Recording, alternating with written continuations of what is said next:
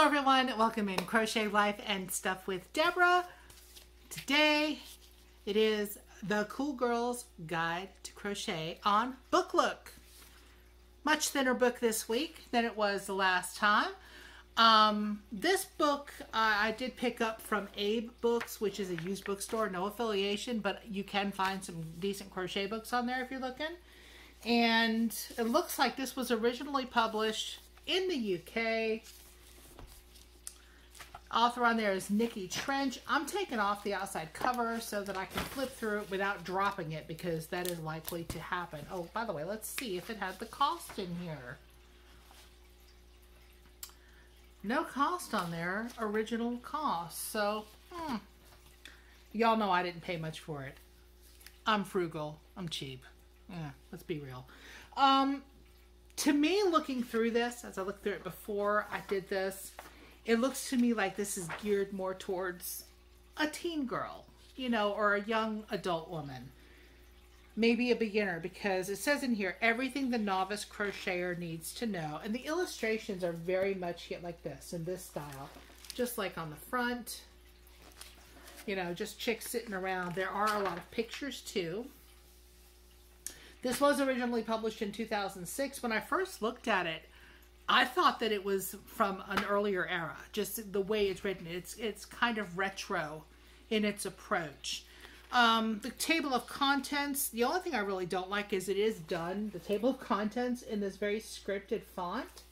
And for someone with astigmatism, whose eyes kind of make things go weird and wonky, it gets kind of hard to read sometimes.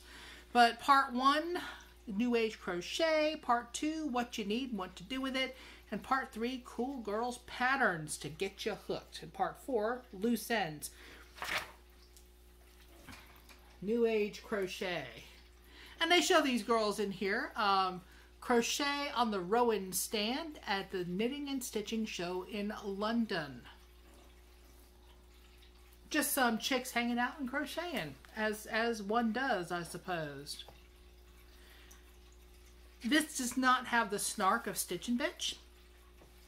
But this is talking about the history and who crochets and what they crochet, and men who crochet, fashion, filet, Afghan, art, just, you know, big descriptions of everything. And in each section you do get a cool little illustration. Supposedly someone in the 1950s sitting around crocheting. Look at that clock. Look at that clock. I would put that up on the wall today. Also, there are quizzes, and I thought that was kind of funny. Now that you've read a little bit about the subject, try our crochet quiz for fun. Don't let the clues put you off. The answers are in your crochet knowledge and are commonly used crochet terms. So there's all kinds of things. There's even a question about who knows what Peruvian animal this is. But yeah, 20 different questions. There you go. What you need and what to do with it. See, these sections in the beginning are not that long. There's a lot of patterns in here after this. Tells you about the yarn and thread and all the different types. Silk, cotton, ribbon yarn, eyelash yarn / hairy yarns. Not hairy scary or hairy carry, just hairy yarns. I like this picture though. Just a whole bunch of different kinds of yarns wound up. Fancy yarns, string, rags, leather strips, raffia, ply, fingering weight or 4-ply, and it does give you the terms in here. Sport weight or double knitting DK, worsted weight or Aran, chunky weight, extra bulky weight, or super chunky. That's me, super chunky. How to read a label. Up at the top there, no big illustration of a label though, it's kind of disappointing. Crochet equipment, talking about hooks and the different hook sizes, giving you US and old UK and the millimeters. Please put everything in the millimeters. That is so much more standardized. How about pins? Straight pins with colored ends should be used for blocking and checking gauge. There's that gauge word again. Okay. Scissors, or as I call them, skizzers, because that's how it's spelled. Wool sewing needles, tape measure, buttons, yada yada. Oh, here's our next illustration. I like that, the 1960s. She looks very groovy with her flared out pants. Talking about your gauge square and the first steps. And it does show you how to hold the hook, how to hold the yarn. I don't do either of these things, but, you know. I have a very non-standard way of doing crochet, I guess. How to make the first stitches with some pretty good pictures of the stitches, but no illustrations to really point and stuff. Putting the arrows on there. Chain, slip stitch, single crochet, and their abbreviations thereof. Double crochet, half double crochet, treble crochet. And the funny thing is, I'm looking at these terms. They are actually, I know this was published in London. All the terms in here they're using American terms.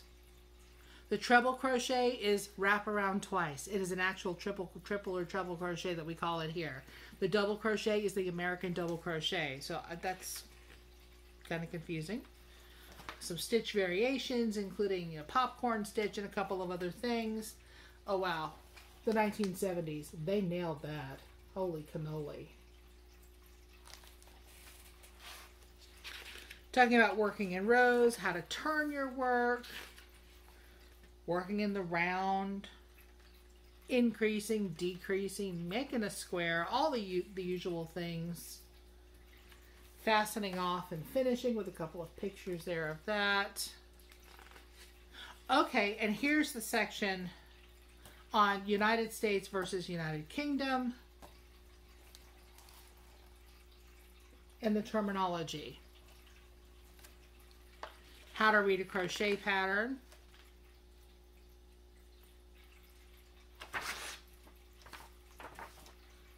Crochet beading.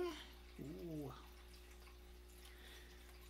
Beading on single crochet, beading on double crochets, seams. Oh, how to seam with your needle and such. Oh yeah, that's a lot of good information in this one about that. Edgings, nothing too fancy, but you know, this is a beginner's book. Single crochet, picot, and shell. They give you all there on that page. They give you frill on the next page, which is that there. And here's another illustration. This is the 1980s. I don't think they quite got her shoulder pads big enough, but they definitely got her hair big enough. What do you think? Apparently, even in the 80s, I ripped shoulder pads out of my clothes. I just couldn't deal. But I did have big hair. Oh, did I have some big hair. We get into embellishments. I don't know what in the heck she's holding there. It looks like some tribbles that have like gotten dropped in some hair dye. I'm not sure.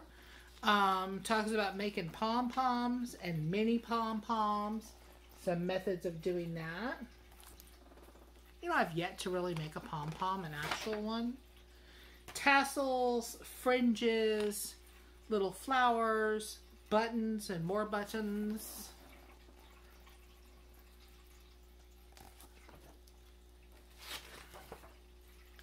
Where to buy yarn and cottons. Internet yarn suppliers. And in 2006, I mean, that was, you know, some major stuff there. Department stores, not anymore. Wool stores, charity stores, sometimes. Carrying and storing yarn and crochet. They give some pictures of some things to put your hooks in, and okay, where is the plethora of project bags? They're not showing that. Washing, blocking, and steaming, and ironing. Don't ever iron acrylic, okay? Nobody wants melted plastic. Here's another image for you, 1990s. I like the boots though. The big chunky boots. I still wear those. Because I do. Cool Girls Patterns to Get Ya Hooked. It's what it says. I'm not making this up, okay?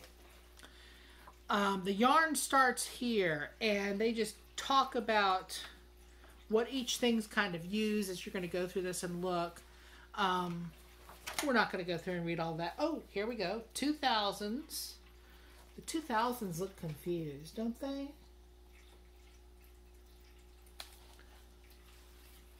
Some abbreviations of what to do in the patterns. We're starting off with something that we all like to make. I know I do anyway. Beanie hat. I may have to look at that pattern and see what it takes and how many rounds. This is called the Flower Blanket. This is all done in Aran. Look at that. Those are some pretty motifs though. Nice neutral colors. You can kind of do that any color you wanted, but I like that. This is called the Frill Shawl. Boy, this looks fuzzy. Oh yeah. This is the big picture of it there. Sorry about that. And look at this picture up close. Wow, that is some fuzzy stuff. That is definitely a no frog zone. You try that, you're done. You're done. The Pet's Playmat. My whole house is my Pet's Playmat. Of course, you know, cute cat, just for reference there. There is the playmat. My cat would eat the fringe. Or at least he'd try to. That just can't happen. I mean, it's cute. Don't get me wrong. But yeah. Summer Flower Camisole. Let's see what size they're saying that it is. To fit bust size is either 32, 34, or 36. No. She looks so sullen. She looks like Avril Lavigne stole her boyfriend. Or something. This is the Stripy Dog Blanket. I think that'd be a good scrappy project. Get you going on using all those scrap balls. Oh, and cute puppy dog. Sitting with the blanket going, nope, it's mine. Can't have it. Striped hairbands. Not like hairbands, but you know, those things.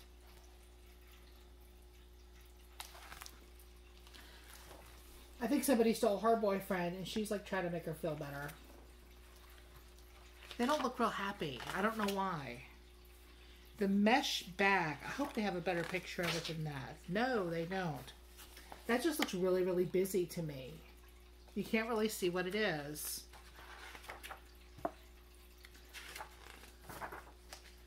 There's a close-up or a more close-up. But it really just looks like a pile of colors. Not that a pile of colors is bad, but put something in it so we can see the details. A tie bolero.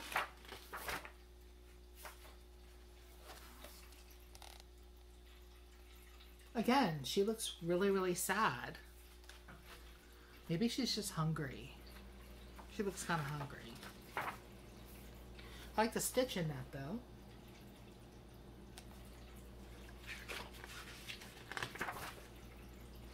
The Flower Power Beaded Belt. This looks like it belongs back in the 60s.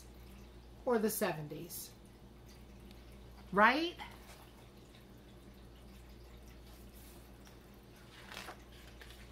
But, I mean, it's cute. But, yeah. Summer Brimmed Hat.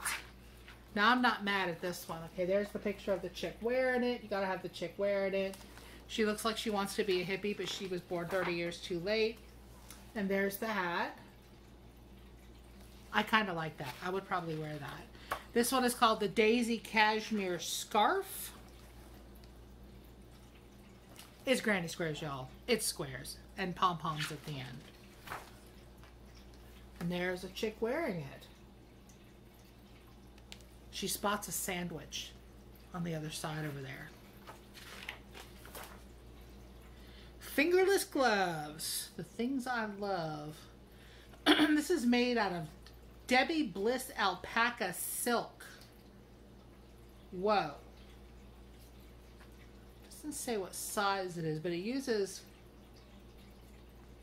crochet hook size F/5. I'd have to go look that up to see what millimeter it is. I think it's kind of small, but not too digging the color. Not for me anyway. I mean, it's kind of pretty, but not something I would wear, I don't think. But yeah, maybe something like it. Beaded purse. I'm sorry, but isn't that skirt just absurd? I know this is about the crochet stuff, but I can't help myself. That's a cute little bag. Little beads on it and stuff. Ribbon slippers. In this picture, these look like those tiny little slippers that they used to bind girls' feet in China back, you know, a long time ago. That's just the shape of them, I guess. And why are the slippers up there with the coffee? I'm confused. Hot water bottle cover. I honestly couldn't tell you the last time I saw a hot water bottle cover. It was a lot earlier than 2006 when this book came out. So, okay. Cushion cake. I'm confused by this item. It says that it's, well, I mean, it looks like, oh, where you put your needles. Pin cushion. But it's on a chair. Do you sit on top of the cake mountain and just, you know, plant yourself on top of that flower? I'm genuinely confused about this one. Why would you put your bum on a flower?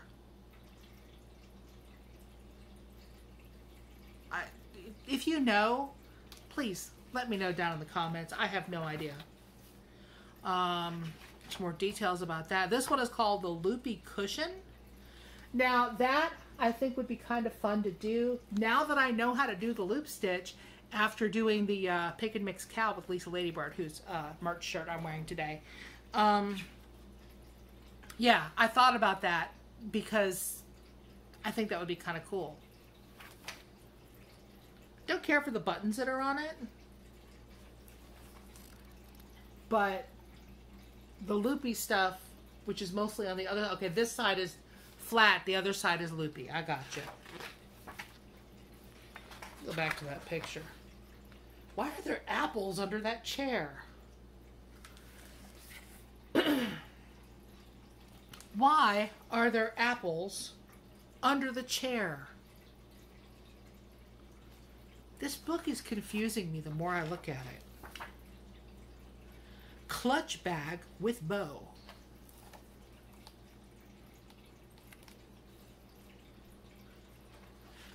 Oh, and you actually put snaps in it instead of the magnetic ones. Okay. I'd go with the magnets, but maybe that's just me. Yeah, and I think, and they also lined it. That's pretty cute, though, if you're going to put makeup and stuff in it, or, you know, to take with you. Placemat and coaster.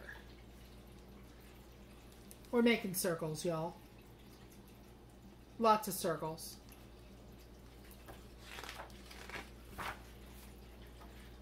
And then, for no apparent reason, and I'm not making this up, I'm showing you so you see I'm not making it up, there's a love questionnaire. What? No, really, what? Let me read you some of these questions because, y'all, okay. Number 1, what do you wear when you're trying to attract the opposite sex? A, full evening dress and high heels. B, sexy miniskirt and a boob tube. What the hell's a boob tube? Now I'm really confused. C, a hip, skinny, crocheted, stripy scarf worn with a denim skirt and big boots. I don't even know what to answer on that. Number 2, I just can't stop. On your first date, where do you go? To the cinema, to a club, or knit crochet club night, stitch and bitch group.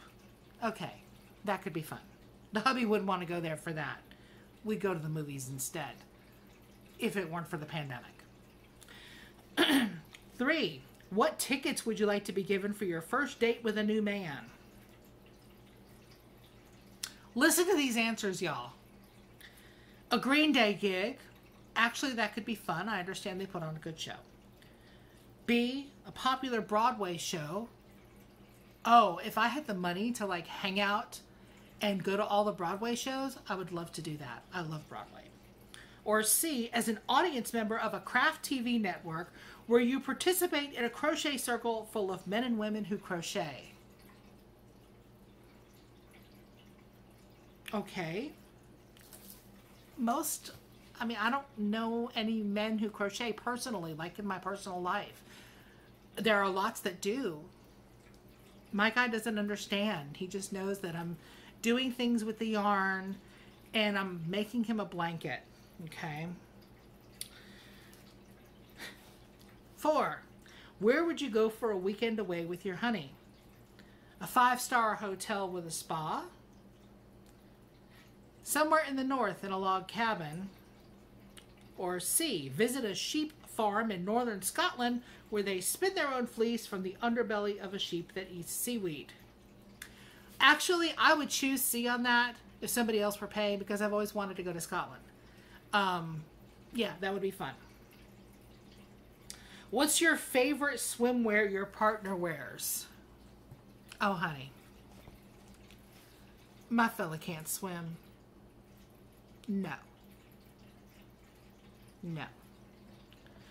And the choices are surf shorts / bikini, Speedos, no.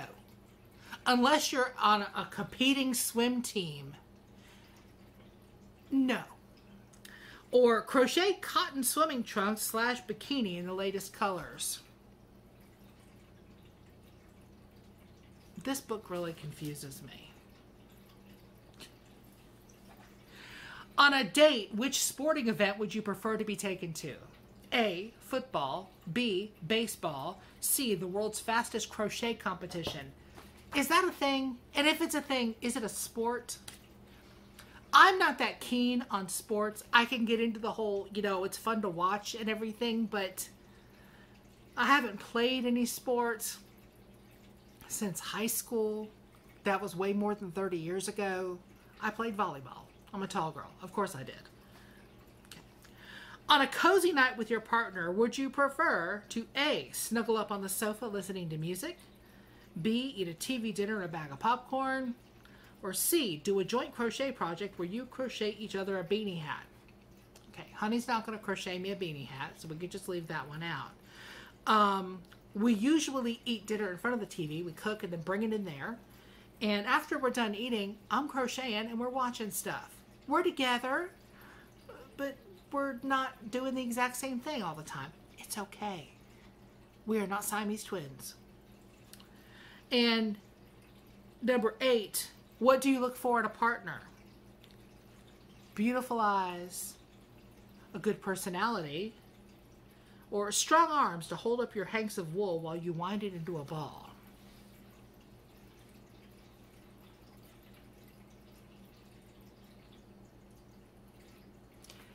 The key on this, if you answered mostly A's, you take life too seriously. Go straight to your computer, go online, and find your nearest knit or crochet group and join immediately.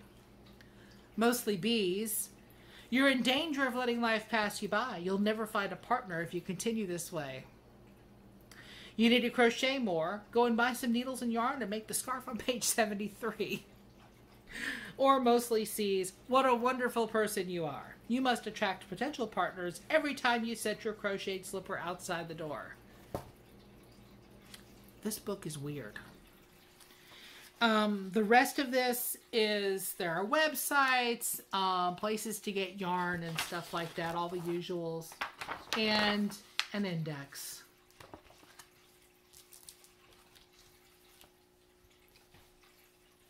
This book confuses me. I like the illustrations in it. I do. I think those are fun. The rest, though, yeah, maybe this book wasn't written for me. Yeah. But, hey, you win some, you lose some. If this is something you'd like to have, great. You can go find it used someplace, and now you kind of know what's in it. If not, then you won't pick it up if you didn't really need to, right? Okay, then. That has been Book Look, as weird as that one was. Thanks for coming by. I appreciate you being here. If you're not subscribed already, I would love it if you would subscribe. And when you're subscribed, go ahead and hit that notification bell, because that way YouTube will let you know when a video pops out for me, okay? Do a book look every week. There's time for tea on Mondays. Tuesdays is snacks around the world, so be sure and tune in for that. And we've got the vloggy thing on Saturdays. And otherwise, just whatever happens, we'll put it up on here. I'll share. Check the community page for info as well. Thank y'all for coming by, and I'll see you very, very soon. Bye, y'all.